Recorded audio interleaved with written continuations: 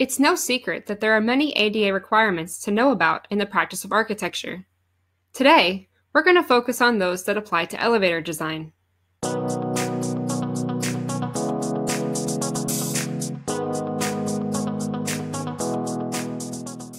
It's important that elevators are designed in order for wheelchairs to enter, maneuver within reach of controls, and exit.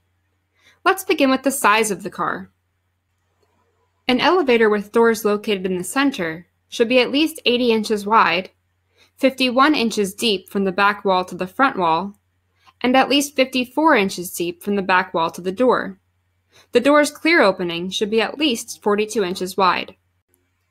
Meanwhile, an elevator with doors located off to one side should be at least 68 inches wide, 51 inches deep from the back wall to the front wall, and at least 54 inches deep from the back wall to the door. The door's clear opening should be at least 36 inches wide.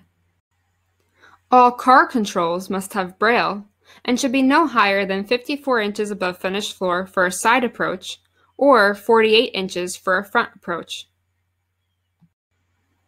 The hall lantern must be a minimum of 72 inches from the finished floor to the center of the fixture, and the floor designation must be 60 inches from the finished floor to the center of the sign. Visual signals should be easily seen, and audible signals must indicate car approach and whether it's moving up or down. The elevator should sound once if going up, and twice if it's going down. Finally, the minimum time between the audible signal that a car has answered a call to the moment the doors start to close should be no less than 5 seconds in order to give the passenger enough time to enter the elevator. A cheat sheet with these requirements can be found on our website. Just click the link in the description below. And don't forget to give this video a thumbs up and subscribe so you don't miss new videos. See you next time!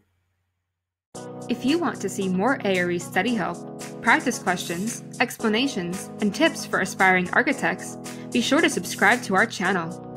And check out our website, linked in the description below. You'll find full-length practice exams, our blog for aspiring architects, and our free ARE playbook.